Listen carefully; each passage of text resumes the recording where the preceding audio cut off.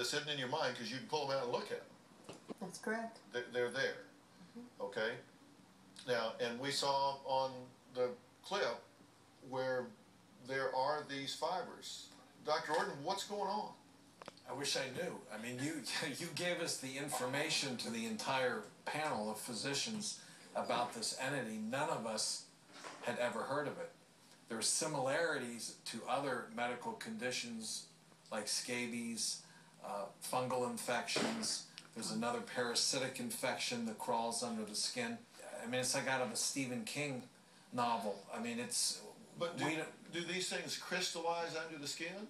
Can these other diseases that you're talking about, these other infections, no, that's the difference. What are you pulling out? What is your explanation of this?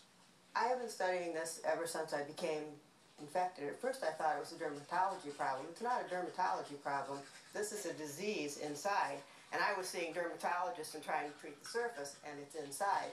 And I have talked to a research doctor, and he said, this is a virus. The virus gets in the cells, and the cells then emit these fibers. And the fibers are a mineralized substance with silicon in them, and he calls them ACE pigments, alternative cellular energy pigments.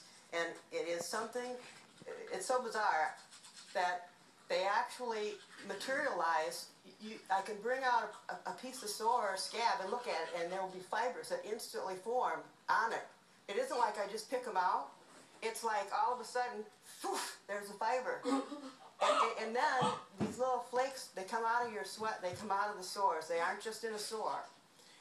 Then that same doctor told me that a lot of people have these fibers without these sores, that it's actually a virus, and that it's of epidemic proportions, and that if people would take a black light home and look at themselves, if they have symptoms of eye problems, short-term memory loss, maybe indigestion problems, maybe learning disabilities, they too have this virus and nobody knows about it. You just described aging.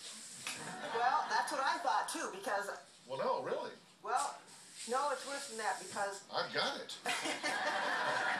well, I do too, but it comes out a little bit faster than that because I used to read and I could just have everything in a chapter right now. And then I started noticing, well, how come I got to reread this 3 times before I'm beginning to grasp it? And that got worse. And so... You're not crazy. I'm not crazy. You haven't done crazy things in your life. Never. You haven't been a hypochondriac. I'm as straight as a person there has ever been. And you're an intelligent woman, obviously. You're very articulate. You're educated. You've been to school. What did you study? Well, I've studied pre-veterinary medicine, and I worked in the veterinary practice with my late husband, but then I went on and became an alternative medicine, and I have an MD and PhD in the alternative health sciences. Right. Well, let me just put it this way. Nobody's taken this seriously, and this isn't just you. I mean, there are people all over the United States that are reporting... There's several thousand now, I guess. Right. You did some research on it, and there's a whole community of people that are very frustrated by this.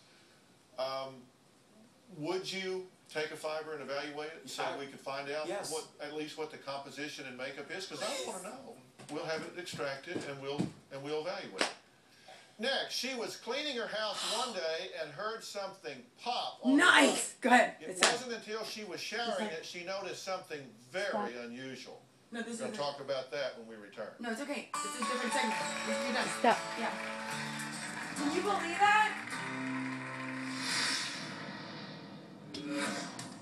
2 years ago, my... I don't want to. No, just you're done.